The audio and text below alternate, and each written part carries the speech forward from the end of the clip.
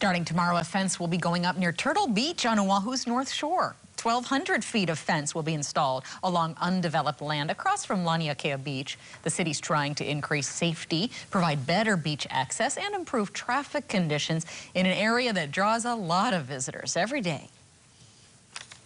Visitors go there mainly to look at the honu that are there, and it causes a lot of gridlock, people slowing down, parking, crossing all over. So the city is doing a very small part of the overall solution to this problem.